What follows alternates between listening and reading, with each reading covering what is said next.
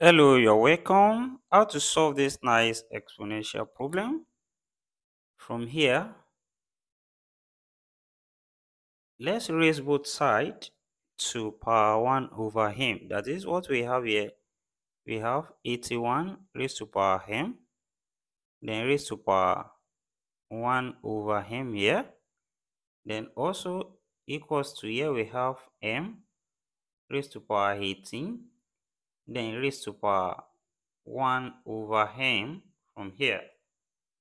Then from the law of indices, when we have a raised to power m, then raised to power n, this is same thing as a raised to power mn, and which we can also write as a raised to power n, then raised to power m.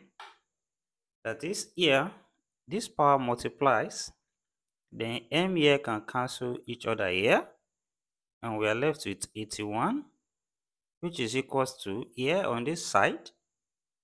We multiply this, and we have 18 over m, and also we can interchange it, and we can write it as m raised to power 1 over m, then raised to power 18 from here. That is, next step from here, let's raise both sides to power 1 over 18. Then we have 81 raised to power 1 over 18 here. Then equals to here we have m raised to power 1 over m raised to power 18. Then also raised to power 1 over 18. Then from what we have now, this power multiplies, then 18 cancel each other here. Then we have 81 raised to power 1 over 18 now equals to m raised to power 1 over m. And also from here, 81 can be written as 9 squared. That's 9 times 9. So we have 9 squared, then raised to power 1 over 18 now equals to m raised to power 1 over m. That is, from here, since this power multiplies, 2 here 1, 2 here 9. So here give us 9 raised to power 1 over 9 left, which equals to m raised to power 1 over m. Then when we compare this, we have the base we have here, same thing as the denominator here. Also, the base same thing as the denominator here. Then we can conclude that m from here is equals to 9. Then let's use another method from here. The method 2 from here, we can take the log on both sides. Then here we have log 81 raised to power m now equals to log m raised to power 18. And applying the power law of logarithm from log m raised to power p, this can be written as p log m. When we apply this to what we have here, this power is m here, come here, and we have m log 81, then equals to here 18 is the power, so we have 18 log m. Then from here, let's separate log m to one side under m, so divide both sides by log m from here. Also this side by log m, and here log m will cancel each other. Then we are left with m log 81 over log m now equals to 18 from here.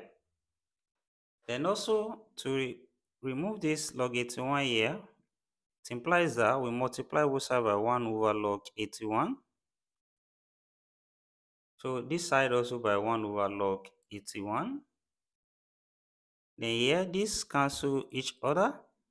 Then we are left with m over log m now equals to, here we have 18 over log 81.